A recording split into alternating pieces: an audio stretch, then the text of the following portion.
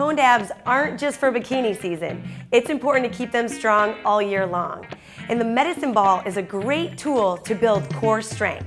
Today, I'm going to show you an exercise that can strengthen those deep abdominals and obliques. Today, I'm going to show you the seated Russian twist, also known as the sidewinder. You'll want to use a medicine ball that's between 6 and 12 pounds. For beginners, start with a 6-pound and progress from there. You want to be seated with your heels lightly touching the floor. You want to give yourself a slight lean backwards, but keeping your back nice and straight.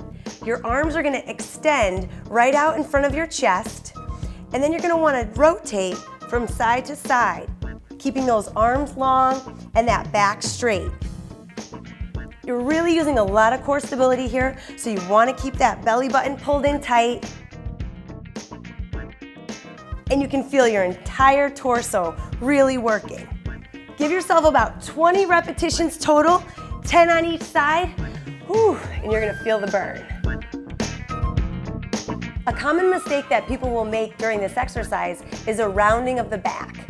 You wanna make sure that you don't hunch forward as you rotate and curl that spine.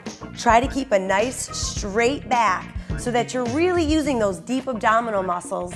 Another common mistake is that you're using the momentum of your arms versus using the core stability from your abdominals. You want to make sure that you pull that belly button in tight and really let that movement come from the abdominals, tightening up the core and not letting the momentum of the ball in the arms lead the way. Really use that core for stability.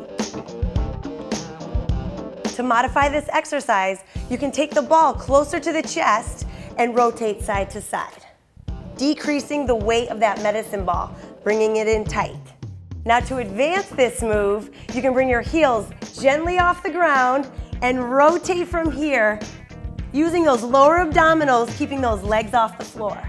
Now if your medicine ball has a little bit of bounce, it can be really fun and extra challenging to give yourself a slam each time you rotate. You can bring that ball up overhead, drop it into the ground.